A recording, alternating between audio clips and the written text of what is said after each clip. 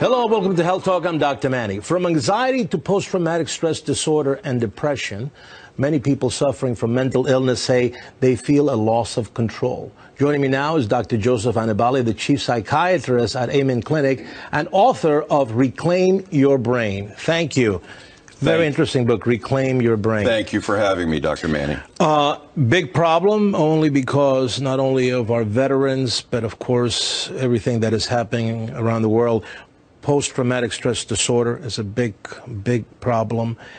You started in your book talking about a therapy that you were kind of questioning, but skeptical, but then sort of it became something that you liked. Right. Tell me about that. Well, the approach, the therapy, if you want to call it that, is called EFT, Emotional Freedom Technique, or tapping is a nickname for it. And we all know what acupuncture is. People take needles and they stick them into the so-called meridian points. So somebody said, hey, what if we try this approach without needles, but if we instead tap on these meridian points? And so they've developed a technique, and one of the guy who's really done the most work is Gary Craig, who's an engineer from Stanford.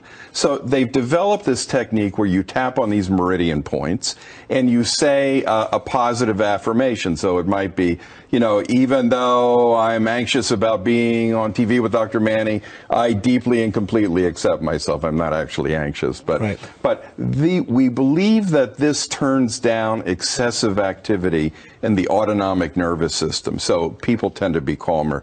And I'll give an example. One of the admin people I was working with a few minutes ago before I came onto the set here, she told me that she had gone to a conference where they did tapping for 2 days, and she too was skeptical, and she tried it, and she found it very helpful for some situations of anger. Another thing is, the book is Reclaim Your Brain, written by a very, very good psychiatrist and very well learned in all these fields of, you know, the new therapies, as I would call them, in the field of psychiatry. Thank you.